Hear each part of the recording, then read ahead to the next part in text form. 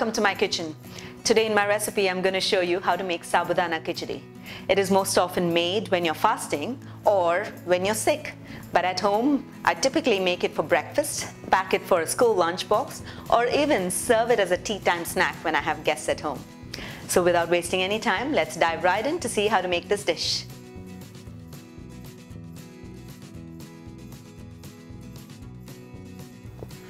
To begin making the Sabudana Khichdi, we first have to soak the Sabudana for about 3 to 4 hours or overnight. It depends upon the kind of Sabudana you're using. You get big pearl, that is sago pearls, or small ones.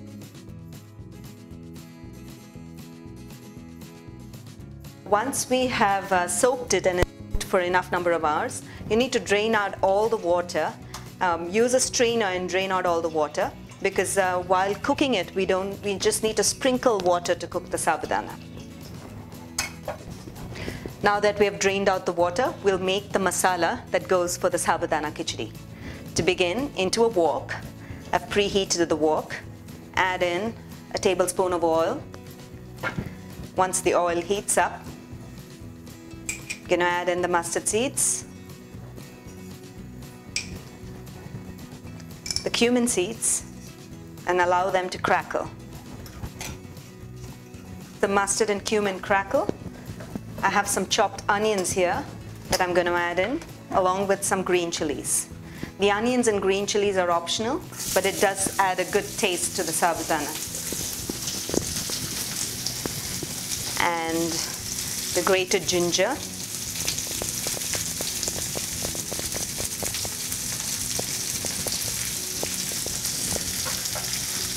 And some chopped curry leaves.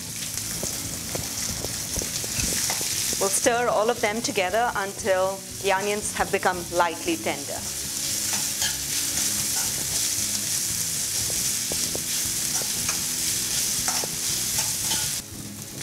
Once the onions are lightly tender, we'll be ready to add the potatoes. I've already boiled the potatoes and cubed them and kept. We'll toss the potatoes along with the onions for about a minute. Once the potatoes get well coated with the cumin and mustard, I'm going to add in the turmeric powder, some salt, and the soaked Sabudana.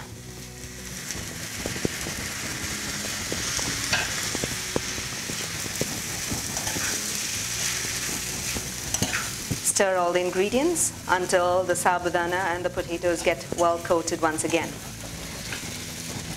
Keep the heat to low because you don't want the Sabudana to start sticking to the bottom and then it'll become too soggy and you won't be able to take it out.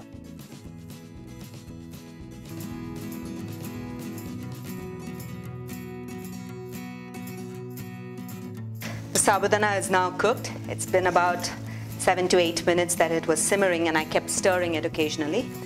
At this stage, I'm going to add in the roasted peanuts that have been crushed and lightly pounded,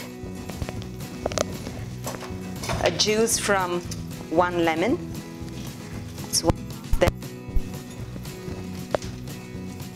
we'll do another half, and lots of chopped coriander leaves. Give it a stir and allow all the ingredients to get combined well.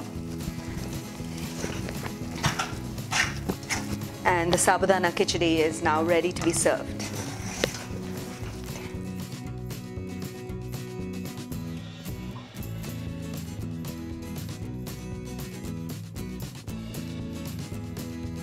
Hope you enjoyed watching the video recipe of how to make Sabudana Khichdi. Didn't you think it was really quick and simple? And it's delicious too. Do give it a try, and when you do, give your feedback in the comments below. Until then, until next time, happy cooking and healthy eating.